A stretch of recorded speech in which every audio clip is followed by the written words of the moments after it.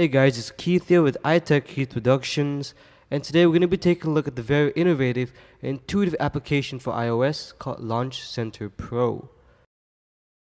Launch Center Pro is an app that does not go by its name. It does not launch apps, but rather launches specific actions within the OS and applications. One of the complaints that I have, well, I'm sure everyone does, is that it's extremely frustrating that it takes, at least in my experience, 4 to 5 taps just to turn off cellular data. Maybe other settings within third-party apps that require many taps, especially when switching from app to app. With Launch Center Pro, you will be able to perform a plethora of actions within a maximum of 3 taps. For example, you can create actions using the built-in URLs, or create your own for a specific action for another app. Let's pick Twitter. You can create a shortcut for you to create a new action that will allow you to tweet with a clipboard that is only found within certain apps on iOS after about 5 taps, with just 2 taps. You can also do many more things, such as directly surfing the web through Google search with a tap, launch Instagram and automatically start taking a picture, or directly searching IMDb, toggle the flashlight, create a new text message, or dial your contact.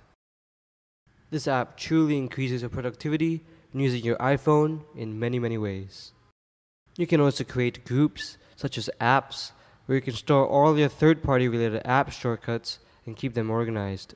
In regards to third-party apps, some apps have built-in URLs such as Tweetbot, where you can set all kinds of shortcuts, such as creating a new tweet, viewing direct messages. However, some apps such as Pocket, a read later client, requires you to create your own URL, and the only option is to launch the app. This is probably my only complaint, but according to AppCubby, they have been working diligently on getting third-party developers to add more URLs to their apps. Now, the one thing that really impressed me is the fact that I can schedule when the action should take place. For example, if I want the brightness levels to be 20% at 2:34, I can schedule the brightness shortcut to launch at 2:34, and at 2:34, the app will remind me via notification. I tap it, and after that one tap, it will automatically decrease the brightness to 20%. It is that intuitive and quick. The app costs $5, and yes, it is on the high side, but I must say after a few days of using it, it has dramatically increased my productivity and changed the way I use my iPhone.